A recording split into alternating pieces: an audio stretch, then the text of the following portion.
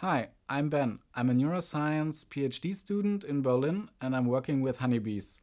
I'm a stipend in the fellow program Freies Wissen by the Wikimedia Foundation and the Stifterverband. Our aim is to involve more scientists in open science.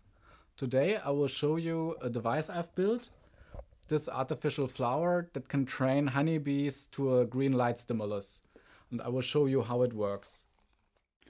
Okay, here is the opening of the feeding tube where the sucrose solution will be delivered when the green light is on. So the whole inner tube, the silicone tube, will be illuminated greenly and filled with sucrose solution for the time I implemented. So now it's around 10 seconds. And when the 10 seconds are over, the green light will be switched off and the sucrose solution will be retracted in the tube so the honeybee cannot reach it. And this tube goes in here to the pump where it can be pumped either way, back or forth, and ends in a reservoir where there's always enough sugar water for many, many tests so the system can run even over the weekend. So this is the motor control that controls the stepper motor under this pump. It's mainly an H-bridge that is connected to the Arduino that can let the motor move back and forth and stop in very small steps, highly precisely. The Arduino is a microcontroller. It's an open source project that is nicely documented in the internet, and you can quite easily, even without any previous knowledge about electronics, work with it and make it do all kinds of interesting things. And it controls mainly the motor and the sensors that know where the water level is, and also the LEDs. It can turn them on and off. Inside the Arduino is also kind of a clock running to know when to start the feeding and when to stop, and that loops over and over so that the device runs until I power it off.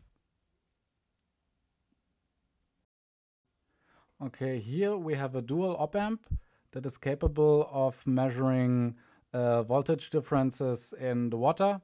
So it can actually measure if the water is on the very tip, where there's also one of the thin wires ending and there's a contact, or a delayed wire that's deeper in the tube is closing the circuit, so the sugar reward is retracted a bit. So here I have a second Arduino. It's for measuring what is happening and storing it. This Arduino is connected to a SD card breakout board, so it can save all the data. It is connected to the first Arduino to also measure the level of water and the state of the LED, if it is on or not. That gets saved onto the SD card. And also there is a capacitance sensor that can measure the capacitance, and by that the water amount in front of the sensor plate here. And since the bee is containing a lot of water, this copper plate beneath the feeding tube can measure the attendance of bees. So when I connect the device to a battery, it immediately starts. And usually in the very beginning, it supplies water for the first 30 seconds and the green light is on for the first 30 seconds. So if the machine dried up because I didn't use it for a little while, I'm sure that it will be pumped full completely. After this half minute, it will be turned off for around 5 minutes and then turned back on for half a minute, and then it will be switched off for 5 minutes and on for half a minute. I hope you liked it and it will help you. If you have any questions, just let me know. Thanks for watching.